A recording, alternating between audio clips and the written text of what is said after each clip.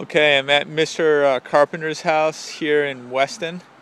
This is Grant Putnam Landscaping. So as far as spring cleanup, fall cleanup, we're going to want to clean up all the leaves all the way to the stone wall. All right, and then all those leaves can get blown through the fence here on the downhill side on the hill. So everything from this area we blow to the adjacent fence. All right. In the future, you could always replace the patio around the pool if you wanted to. You could even do pavers outside of brick, so brick is somewhat brittle. You'll see it all starts cracking and whatnot. You can do pavers that kind of look like brick if you want that look. And this way they'll never crack. They'll be more durable and they won't shift. So that's just something to think about. Okay, so let's keep on walking in this area.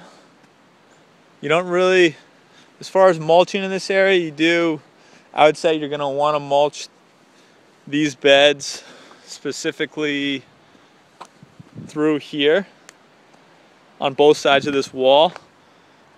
And then perhaps maybe just that one bed right there is roughly 20 by 20 feet.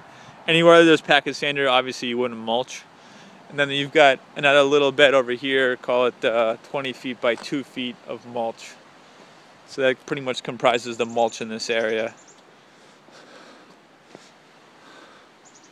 Okay.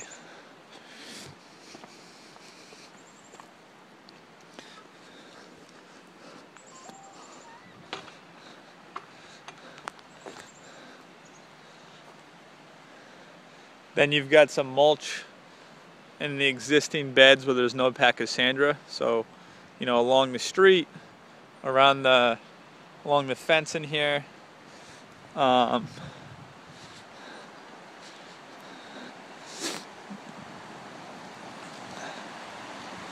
Same thing, all the leaves in this area would just be blown over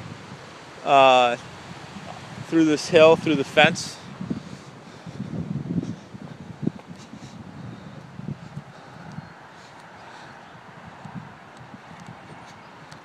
It's very, very mossy in here.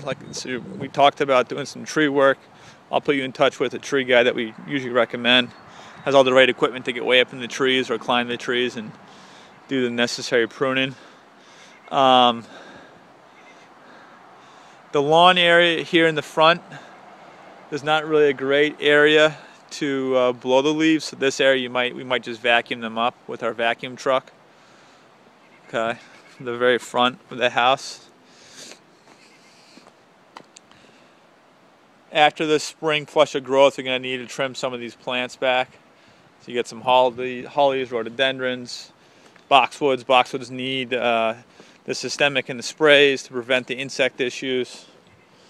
You're probably going to want to tie these with string before next winter, because what happens is you get that heavy snow and it kind of breaks them apart. So perhaps why there's some damage on these boxwoods here is because of that.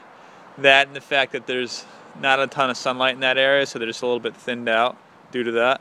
Okay, but these have been treated in the past. That's why I don't have insect issues, because basically if they're not treated, you will have an insect issue. Okay, so you get some more mulch in this area. There's a lot of leaves in the pachysandra bed, so you have to use backpack blowers to clean those out. All right, the initial cleanup is going to be more than a typical spring cleanup. That's because the previous owner didn't do a great job doing the fall cleanup, because these really should have been cleaned out last fall. So just realize that this initial cleanup for your property is going to be substantially more than it would be in a typical spring. Okay. And you can see there's no lawn in here. You could try to seed this, rough up the soil and seed it. And it will actually grow in the spring, and it's going to fade out during the summer, and then you seed it again in the fall. So you will have a period during the summer where, due to the lack of sunlight, the grass will continue to thin out, and then you'll see it again in the fall. But you really can't avoid that with these huge tree canopies and lack of sunlight.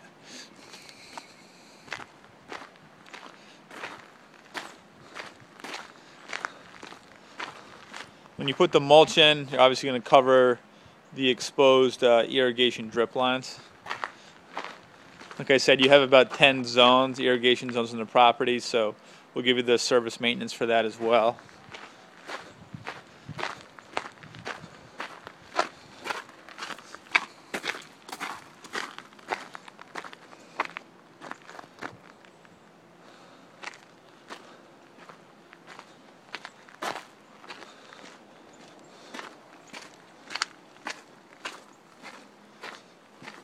So the same idea, there's a bunch of leaves underneath these trees. These have to be cleaned out this spring. And it looks like the maintenance, just looking out here, checking in front of this wall. See if anything really needs to be done out here. It's super shady because of the, these are spruce trees overhanging this area.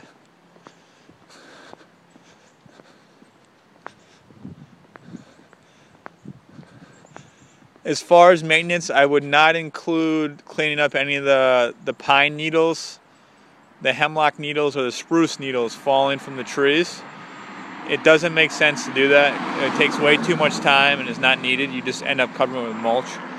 Out here, I think I just leave it how it is. Maybe just spray weed killer to take down the weeds during the summer.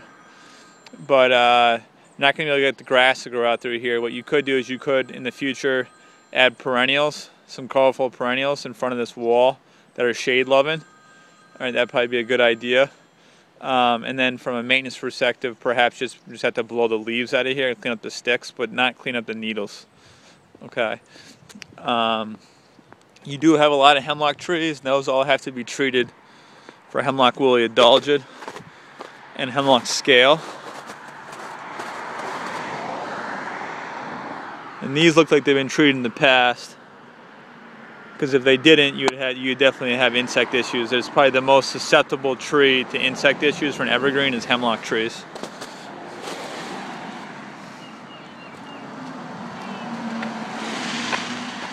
Oh, let me make a second video for you.